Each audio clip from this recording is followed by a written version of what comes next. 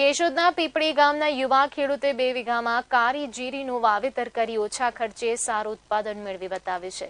સૌરાષ્ટ્રમાં અને ખાસ કરીને જૂનાગઢ જિલ્લામાં ખૂબ ઓછા પ્રમાણમાં કારીજીરીનું વાવેતર થતું હતું, જે હાલ ખેડૂતો વાવેતર કરવાની શરૂઆત કરી રહ્યા છે। ત્યારે કંઈક અલગ વાવેતર કરી ઓછા ખર્ચે સારું ઉત્પાદન મેળવવા કેશોદ તાલુકાના પીપળી ગામના પ્રગતિશીલ યુવા ખેડૂત રામ મયુરભાઈ આશરે 2 વીઘામાં કારીજીરીનું વાવેતર કર્યું।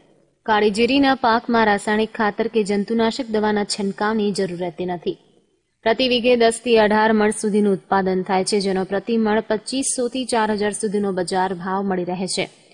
90 થી 100 દિવસમાં તૈયાર થતા કારીજીરીના પાકમાં પિયત સિવાય અન્ય ખર્ચ થતો નથી, જેથી અન્ય ખેડૂતોને પણ નવીનતમ વાવેતર કરવાથી બજાર ભાવ પણ સારા મળી રહે છે અને ટૂંકા ગાળાના પાકમાં ઓછા ખર્ચે સારું ઉત્પાદન મેળવી શકાય છે।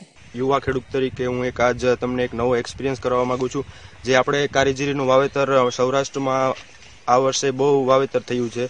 મને લાગે છે કે હવે આપણા ખેડૂતો એક નવા પંથે જઈ રહ્યા છે। તેના માટે હું તમને એક સૌપ્રથમ તો જણાવી દઉં કે કારીજીરીનું વાવેતર એ આપણા માટે આમ જોઈએ તો એક દવા રહિત છે, કારણ કે આમાં રાસાયણિક દવાનો ઉપયોગ સૌથી ઓછો કરવો પડે છે। હું તો કહું કે કરવો જ નથી પડતો, કારણ કે અમે જે આ કારીજીરીનું વાવેતર કરેલ છે એમાં જરાય દવાનો છંટકાવ કરેલો છે જ નહીં।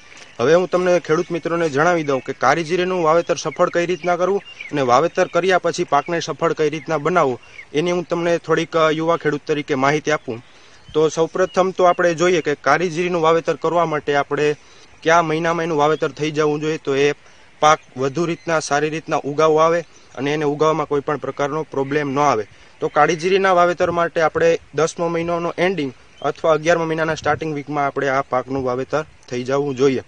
હવે વાવેતર કરવા માટે કઈ રીતના આપણે એક વાવેતર કરી શકીએ, તો કે આપણે જે તલની રીતના છંટકાવ કરીને પણ વાવેતર કરી શકીએ, જીરાની જેમ પણ વાવેતર કરી શકીએ। હવે આ વાવેતર થઈ ગયા પછી મેઇન ખેડૂતનો પ્રશ્ન આવે કે પાણી કઈ રીતના પાવા, કેટલા પાણી જોઈએ। તો એના માટે પહેલા આપણે જેમ કે સ્ટાર્ટિંગમાં કહીએ છીએ કે આપણે છાંટ ઉતારી એટલે ઉપરા ઉપરી 2 પાણી પાઈ દેવાના, એટલે એને ઉગાવવામાં કોઈ પણ પ્રકારની પ્રોબ્લેમ ન આવે। પછી આપણે સમયાંતરે 12 થી 15 દિવસના સમયગાળે આપણે એને પાણી આપતું રહેવાનું। એવા ટોટલ 8 થી 9 પાણી જોઈએ અને આ 100 દિવસનો પાક છે, બરાબર। હવે પાણી આપણે એમ કહીએ કે 12 થી 15 દિવસના ગાળામાં જોઈએ। એ પછી જમીન ઉપર આધાર રાખે। માનો કે ભેજ સંગ્રહ કરવાની શક્તિ જે જમીનની વધુ હોય તો એમાં પાણી 12 થી 15 દિવસને બદલે 15 થી 17 દિવસના આજુબાજુ જોઈએ।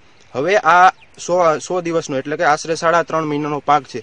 પાક કમ્પ્લીટ થયા પછી એને આપણે જે રીતના કાપણી કરી અને એના ઉભડા કરી અને એવી રીતના આપણે આનું બધું કરી શકીએ અને છેલ્લે આપણે થ્રેશરમાં અથવા ધાર દઈને કાઢી શકીએ છીએ। આશરે ઉત્પાદન આનું વીઘે માનો ને કે 12 થી 15 મણનો આશરો છે, સારી હોય તો 18 મણ સુધી પણ થાય છે।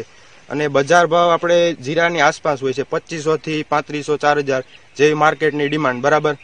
અને મેઇન બેનિફિટ એ રહે છે આ પાકનો કે આમાં કોઈ પણ પ્રકારના રોગ આવતા નથી અને રાસાયણિક દવાનો છંટકાવ કરવો જ નથી પડતો। ઇનકેસ કરવો પડે તો એટમોસ્ફિયરના આપણે જે બદલાવ આવે છે એને લીધે કોઈ પણ સામાન્ય દવા છંટકાવ કરવો પડે તો કરવો પડે, બાકી મને તો લાગતું નથી કે કોઈ પણ પ્રકારનો આમાં છંટકાવ કરવો પડે। ગોવિંદ અડિયા સાથે લાઈવ ગુજરાત ન્યૂઝ, કેશોદ।